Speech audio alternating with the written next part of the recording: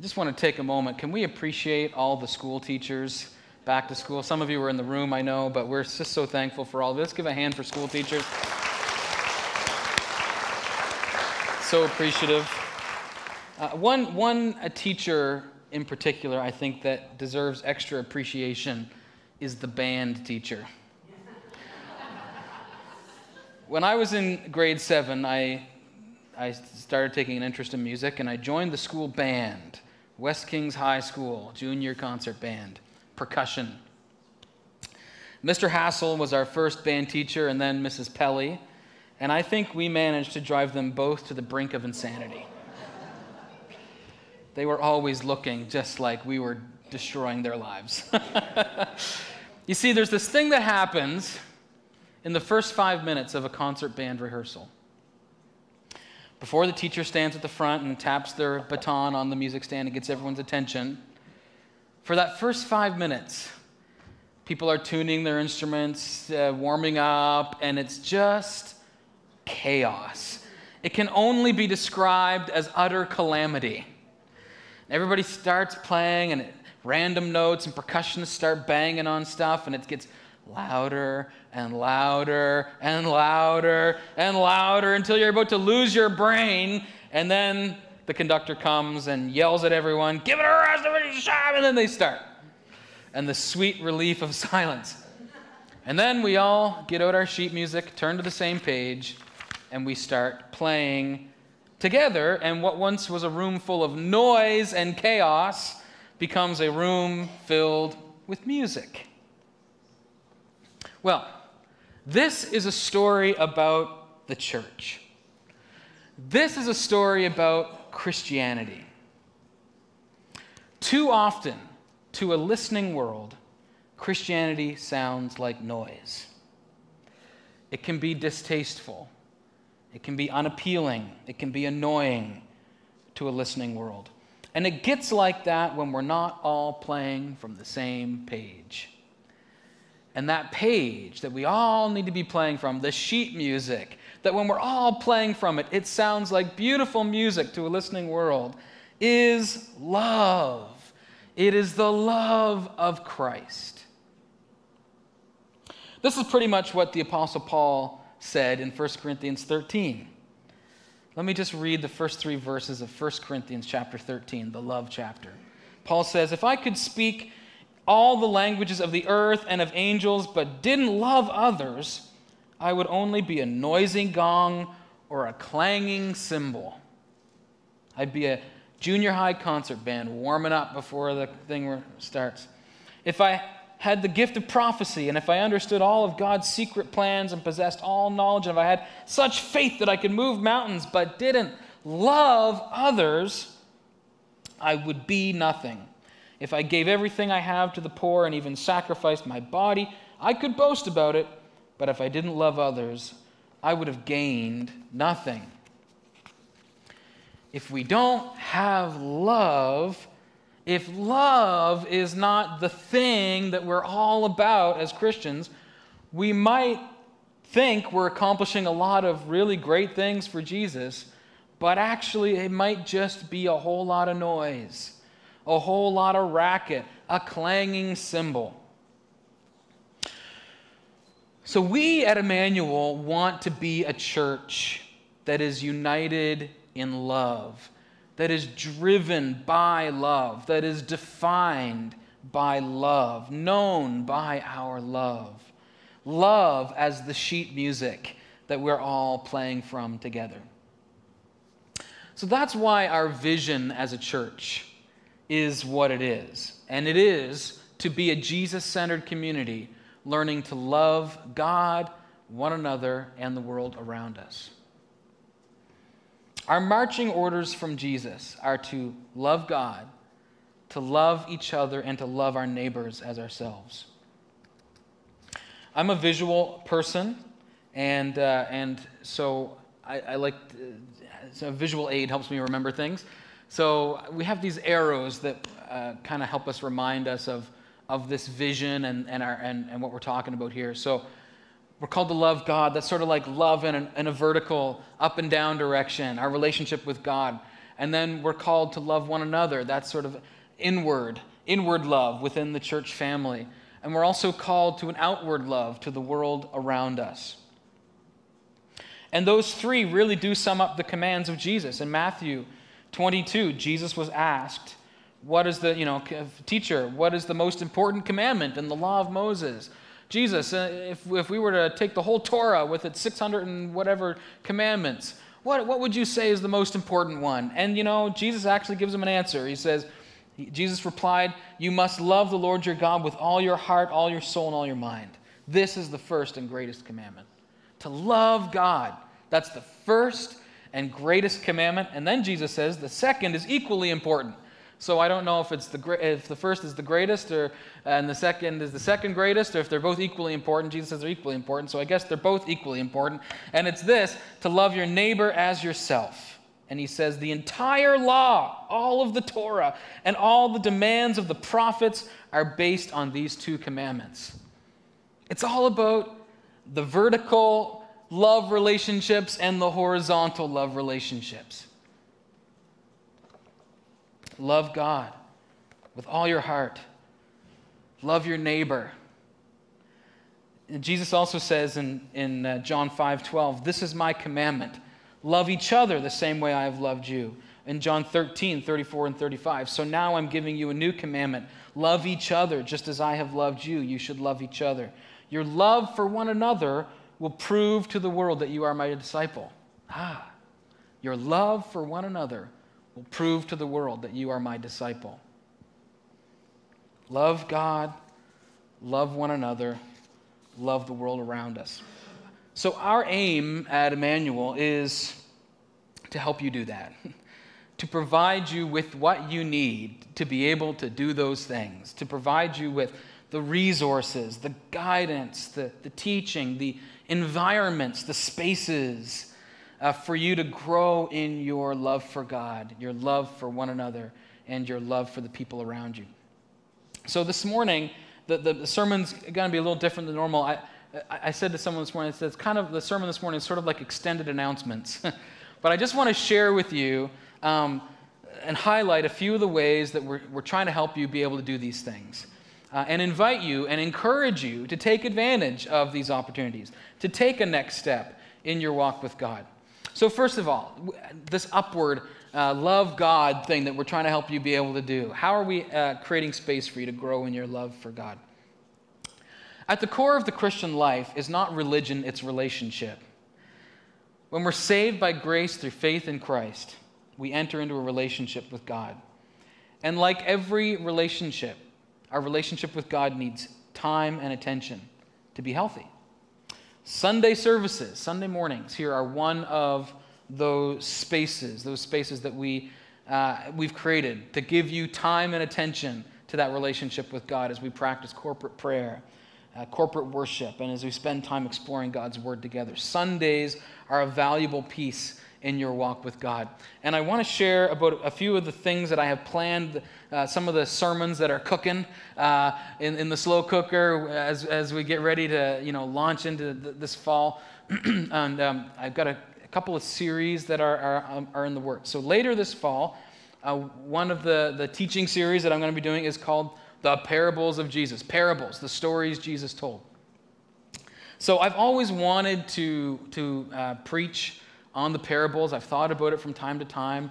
The parables are actually pretty challenging. You think, well, these are simple little illustrations that even a child can understand. Yes, on one hand, but at the other hand, boy, they can be very deep and very interesting and sometimes confusing. And so I am really excited to dig into some parables with you, some of the stories that Jesus told, and help us understand what Jesus was getting at and what it means to be kingdom people. So that's coming up later this fall. In the new year, I'm actually going to be teaching through the book of Leviticus. Now, you might be thinking, Leviticus? Isn't that like the most boring part of the Bible? Yes, it is. But, oh man, it's a gold mine. And maybe you've avoided that book because it's all about, sacrificing lambs and all sorts of weird things. And you might think, that has nothing to do with my life today. But wow, what the book of Leviticus, how it shows us and points us to Jesus is really remarkable. And I think it's really going to increase your appreciation for Christ, your love for Jesus and what he's done for you, and your understanding of the layers of what he accomplished for us on the cross. So that's the book of Leviticus. Invite your friends. Tell them the pastor's preaching on Leviticus. You got to come. That's in the new year. Several other themes and ideas I'm working on as well. I'm not going to reveal those yet, but there's some other things coming up. Plus, we have some guest speakers on September 24th. Renee McVicker, our new executive minister of our denomination, will be here. And so we're really excited to hear from her. She's fantastic. On October the 15th, we also have Christy Penner-Warden coming. You're thinking, who is her and who is she? And I'm thinking, I have no idea because I've never met her either. But she's going to be here speaking the day before at the next conference that the CBAC is holding here at Immanuel, which is a children's ministry conference. And she is a speaker and author in the area of children's ministry. And she's going to be preaching here on the 15th of October. And my impression of her from everything I've seen is that she's full of spunk. So I think it's going to be a fun Sunday. Now, Sundays are just one way that we give time and attention to our relationship with God. Obviously, if you're only doing Sunday mornings as your only thing that you do in your Christian walk, you're not going to grow very much. That would be like eating one meal a week and expecting to be healthy physically and strong. No, you can't do that. You got to eat every day. You got to have that daily intake of healthy nutrients, and it's the same thing in our spiritual life. We have to have a daily walk with God, and so we are encouraging you to continue in daily spiritual habits like Bible reading, prayer, and others. A couple of years ago, I started a sermon series called Habits. You might remember that, and the pickle thing will make sense if you go back and listen to the first message in that series. But we're going to continue that this year as well. We're going to be continuing to hit on some of the spiritual disciplines and helping you understand what that is and giving you opportunities to practice those things and maybe create spaces and resources for you to put some spiritual disciplines into practice, like at occasional prayer and worship nights that are coming up. And since growing as a disciple of Jesus rarely happens on your own, this year the elders are also exploring ideas around one-on-one discipleship and what that might look like, such as pairing up a mature believer with someone who's newer to the faith in a long-term mentoring relationship. So we're cooking that up too. So all of these things and more are part of our desire to help you become a fully devoted follower of Jesus who loves God with all your heart and soul, mind, and strength. We're also called to love one another. As a church family, we're supposed to be family, right? We want everyone who attends our church to feel like part of the family, to be seen, heard, and cared for. That's our vision. We recognize that we haven't always achieved that perfectly, but we're helping to make that vision a reality by creating environments where you can build meaningful relationships with others in the church.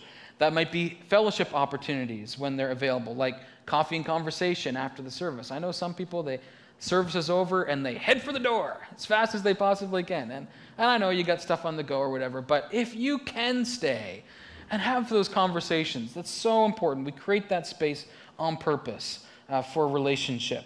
And when we have things happening like picnics and baseball games, here's a picture from when we in softball. Thank you. Here's from our July softball game. There's the lineup. When we're doing stuff like that, show up. Even if you don't play or you don't, just come and your presence is an encouragement. Friday Night Fill-Up is starting up again this month. This was something we started last year and really was popular, and I enjoy. It's one of my highlights of the month, where we have a potluck downstairs in the youth area, and everyone is welcome, and it's a chance to connect, to get to know people, especially if you're new to the church. It's a way for you to kind of get to know people, and for the people who've been here for a while to get to know you if you're new. So Friday Night Fill-Ups are starting up again. And what's also really, really important is that you're part of a small group of some sort in the church, like whether that's a Bible study or home church. Ladies' Morning Out is restarting. That's Tuesday morning, so this is for women, Tuesday mornings, 9:30, starting on Tuesday the 19th. So a couple of weeks from now. Not this Tuesday, but the following Tuesday. Ladies' Morning Out is starting up again here at the church. Men, there's a once-a-month men's breakfast at Smitty's.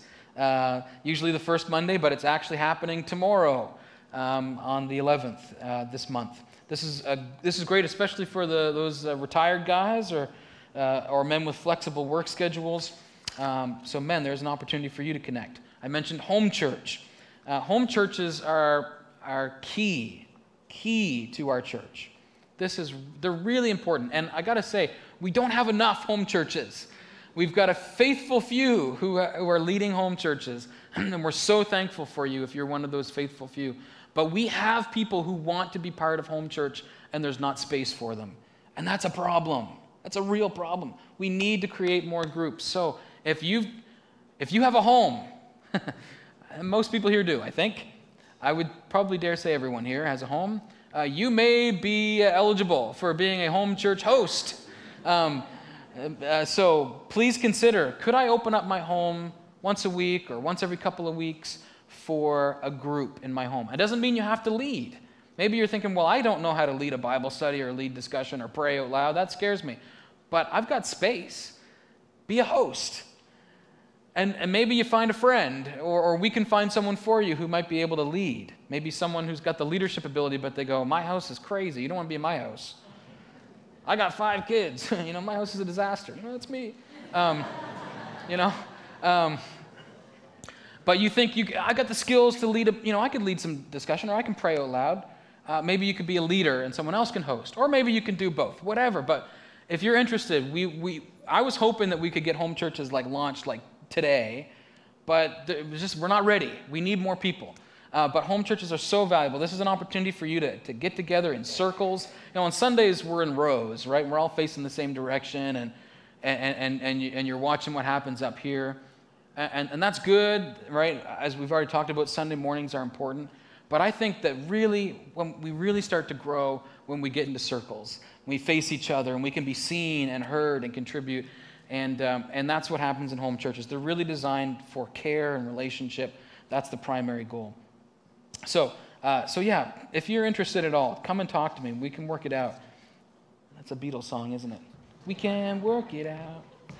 So stay tuned for registration and all that. Also, here's another thing. There's a growing number of young adults in our church. Praise God. Isn't that exciting? We have young adults. There's a lot of churches you go into when the youngest person is 60 years old. We're thankful that we have a growing number. We've got about 20 people in our church now between ages 18 to 30, which is cool. And so we're starting a young adult Bible study. We feel this is really important, that we don't lose this generation. So we want to connect with you. If you are in that age group, 18 to 30, that sort of college and career zone, once a month, we're going to start with that. Once a month on a Sunday after church, the third Sunday of the month. So that'll be next week, the 17th. Come on down to the youth center. We'll feed you. I know that's when you're a young adult, that's a big thing, right? Especially if you're a college student, someone's going to feed me. Okay, I'm there. Come down to the youth center after the service. We'll feed you, and then we'll just open the Bible together and grow together and pray for one another and all that kind of cool stuff, and learn about what's going on in each other's lives. And then we'll go from there. We'll start once a month. I'm gonna be leading it, and maybe someone in the group says, "Hey, we should do this every other week." Great. We'll see what happens. But anyway, we'll start next Sunday. So if you're in that age range, you are welcome.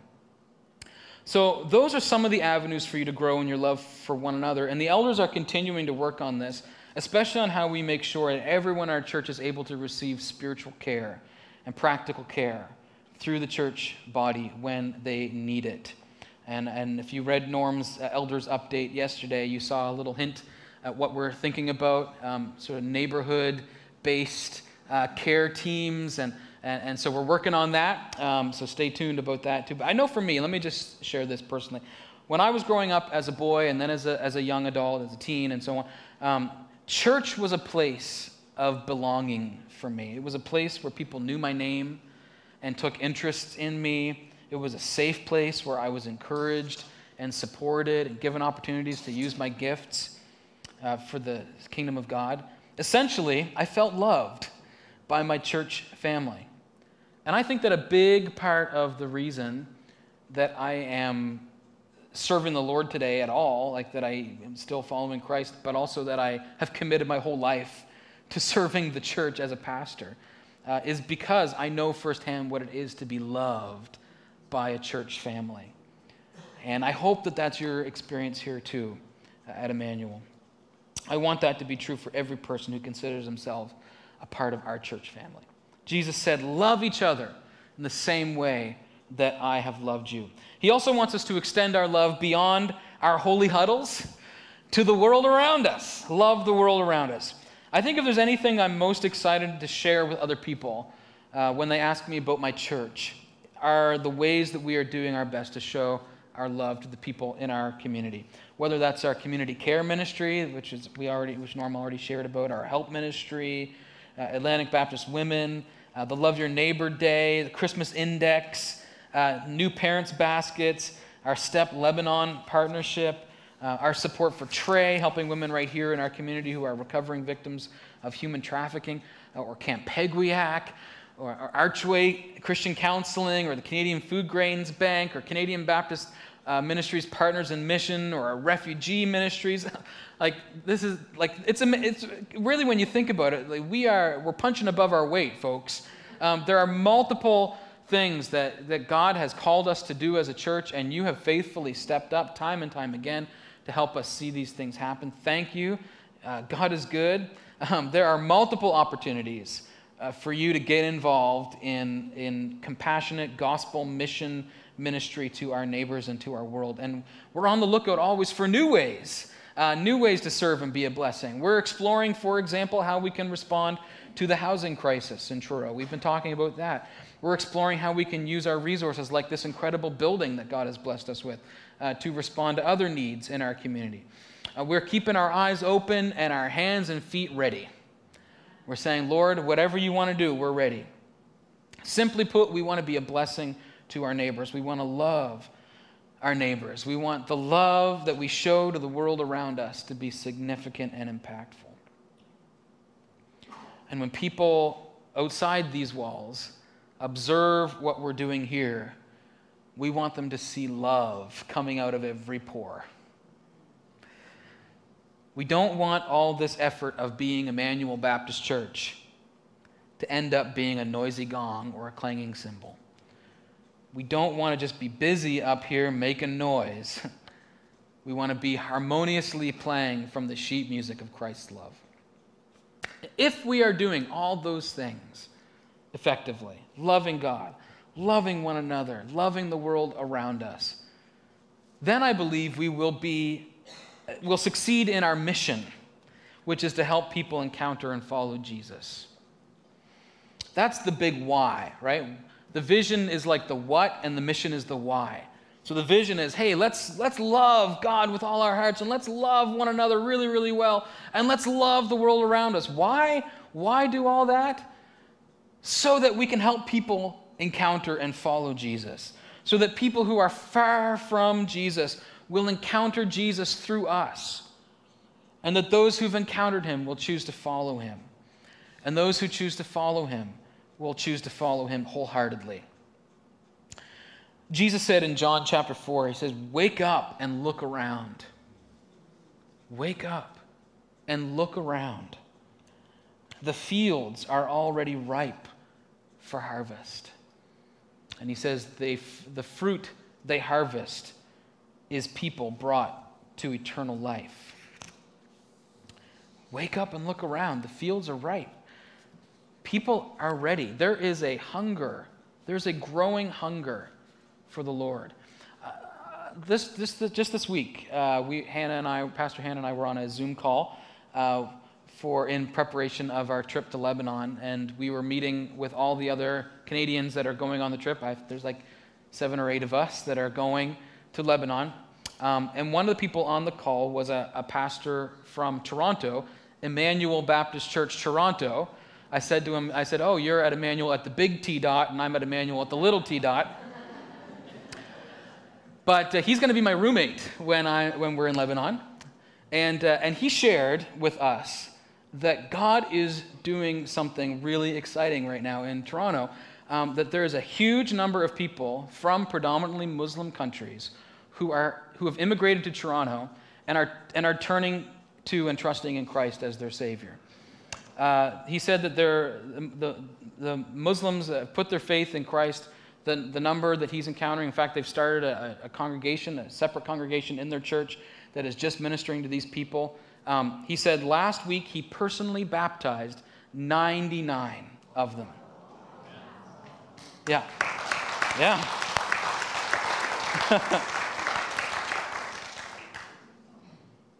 The Spirit of God is on the move, folks. And if it can happen in big T dot, it can happen in little T dot. It's happening around the world. It's happening right here in Canada. Wake up and look around. The fields are already ripe for harvest.